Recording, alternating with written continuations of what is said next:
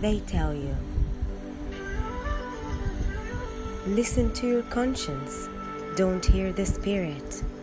You followed what they said and walked in their ways. Meditate instead of pray on all his mighty days. Mother Earth will guide you, only so they can find you. Be professional, not humane. Hide your feelings, hide your pain. When the time gets tough, get a life coach. That's definitely instead of the teacher to approach. Always doing, never being.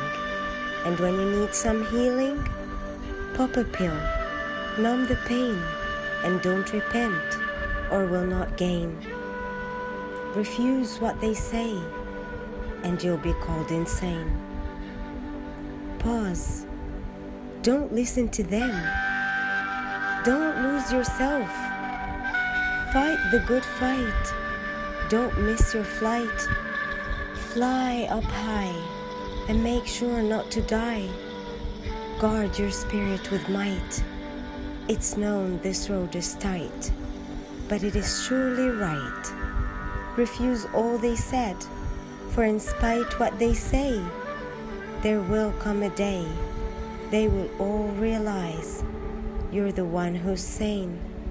Let me tell you again, there will come that day when only you will gain, for only you were sane.